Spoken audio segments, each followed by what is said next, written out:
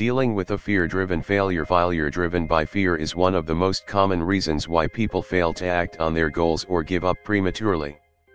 There are a few different causes of fear, so let's discuss them one by one. 1.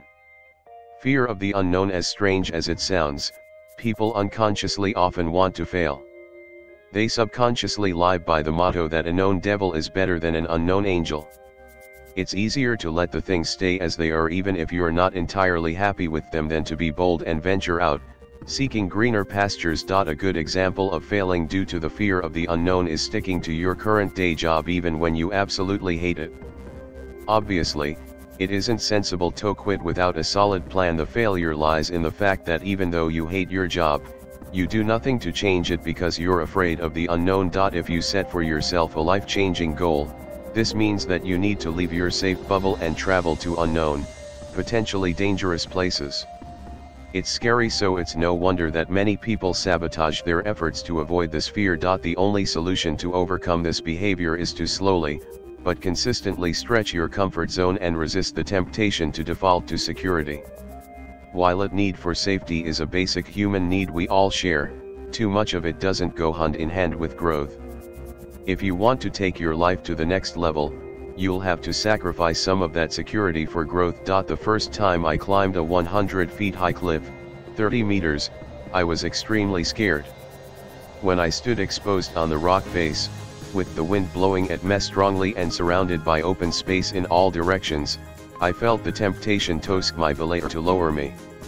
It would be nice to touch the ground again and feel safe, but I wouldn't have learned anything that way. I pushed ahead, overcame my fear and completed the route. After so many scary experiences, I still feel queasy or even get panicky at times. If you keep challenging yourself, those feelings will never leave you.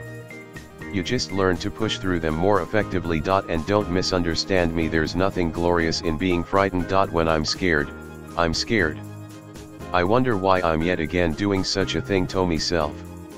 You'll absolutely hate the feeling when experiencing it, but you'll look at it with great fondness and gratitude later on when you realize how much it has helped you grow. Remember that in the end the only way to deal with the fear of the unknown is to embrace the situation as a learning opportunity even if it's initially disconcerting. Point 2.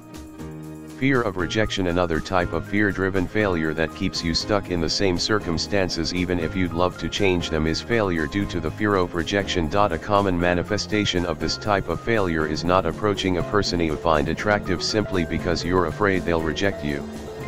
Working in sales also requires you to overcome the fear of rejection.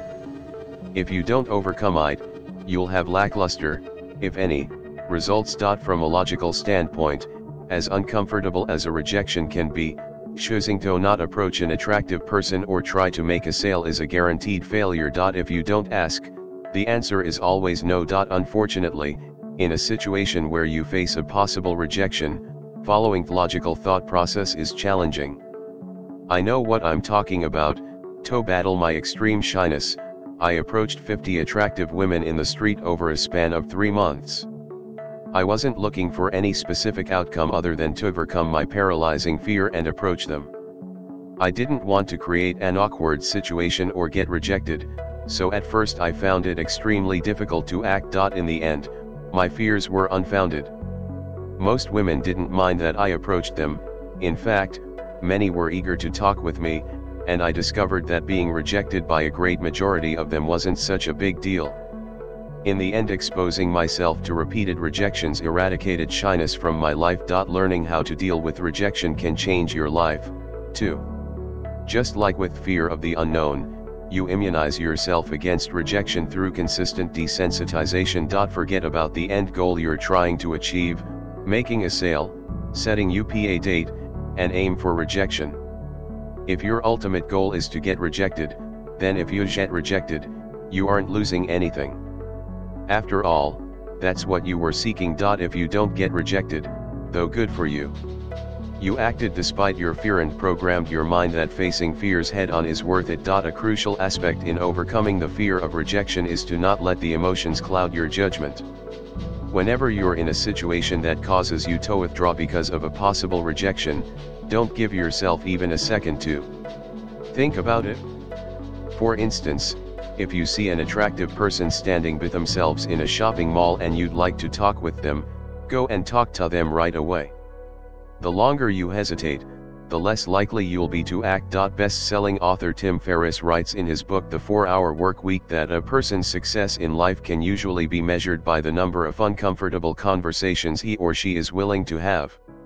20. My personal experience confirms that dealing with the fear of rejection isn't optional, it's crucial to achieve most goals.